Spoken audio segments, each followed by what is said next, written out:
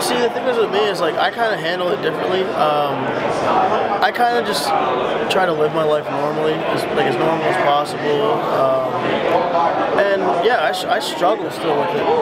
You really? Yeah, I look at it as a way that I'm going to struggle with it the rest of my life, and I just kind of got to stay conscientious of it. And, I get a lot of help. I have the best trainers that I meet with every time. I go to therapy. I mean, I'm a big believer in therapy. I love talking to somebody.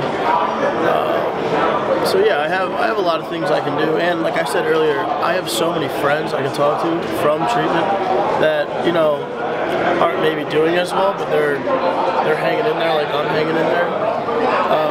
And I think being in the season, it makes it so much harder because, we've never really gone this late into a season. We had an extra game this year. We're out here in California.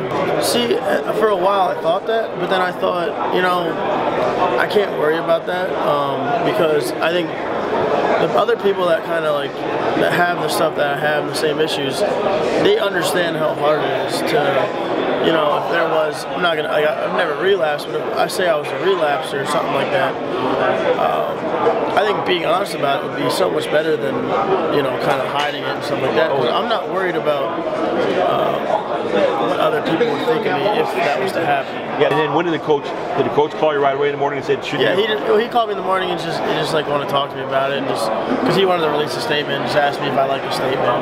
So were you worried he'd be mad at you for not telling him? He wasn't mad. No, I mean he said he would have preferred because their phone was ringing off the hook.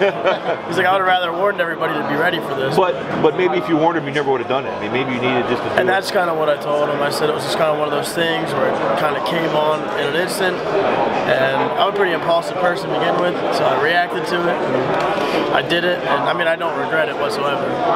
I think it just showed that somebody like me that's an athlete at Penn State, obviously Penn State being a big name in sports, it just kind of showed like a vulnerable side of me that people can relate to. It's kind of tough for people to relate to us because for the most part people aren't D1 athletes, they're not college football players. Right. But there's people that have eating disorders, so they can relate to somebody like me that's struggling with the same stuff every day or has the same issues. And, I think it's just a lot easier for people to kind of relate. Yeah.